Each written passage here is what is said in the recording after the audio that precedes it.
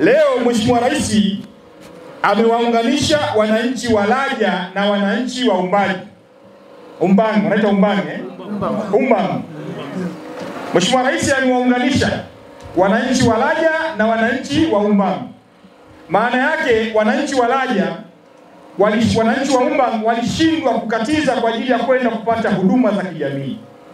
Akina mama walijifungulia kwenye daraja na wengine walifariki wakiwa njiani kuelekea kupata huduma. Hauna danganya. Mheshimiwa Rais amejenga daraja hilo. Kwa hiyo nikiwa hapa nilikuwa najaribu kuwasiliana naye, kumueleza kwamba pamoja na changamoto hii ambayo tayari serikali ya awamu ya 6 imekwisha tatua, lakini bado tuna changamoto nyingine ya daraja hili ambalo ni la muhimu sana, daraja la Kudai.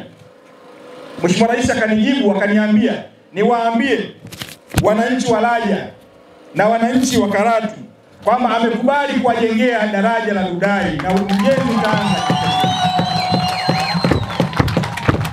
Kwa hiyo Mheshimiwa Mbunge, ombi lako Mheshimiwa Rais amelisikia, na hapa amesema niwaambie wananchi wa Karatu, wananchi wa Laja ambao daraja hilo ni muhimu kuelekea kwenye ziwa, wanaita ziwa nini? Ziwa Eyasi, ili muweze mkafanye shughuli za kijamii.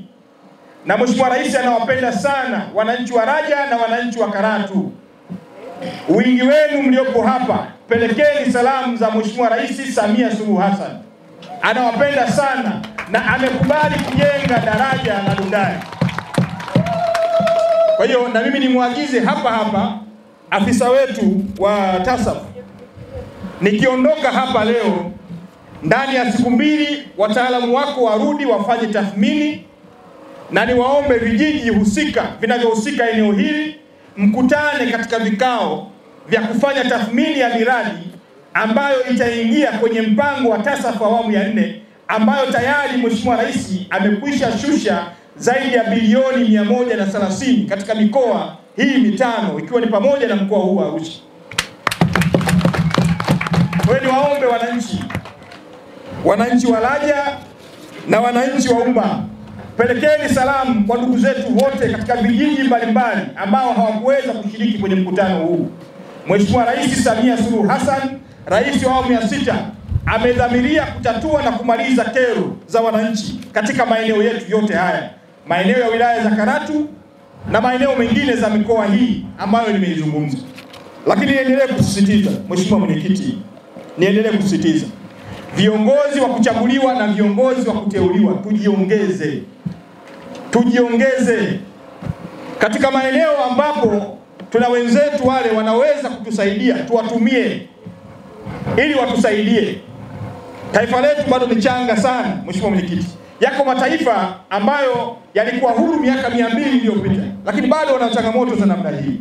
Lakini sisi tukijipanga vizuri, kila mmoja wetu akitumia nafasi yake vizuri ya kuwahudumia wananchi, akijua na kutambua kwamba dhamana alionayo ni dhamana ya kuwahudumia wananchi, tunaweza kumaliza changamoto hizi kwa wakati, hasa kipindi hiki cha serikali ya awamu ya 6.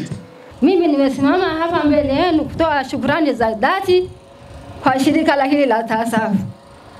Nikisema hivi ni kweli kwa sababu daraja tuliojengewa ni daraja la kweli.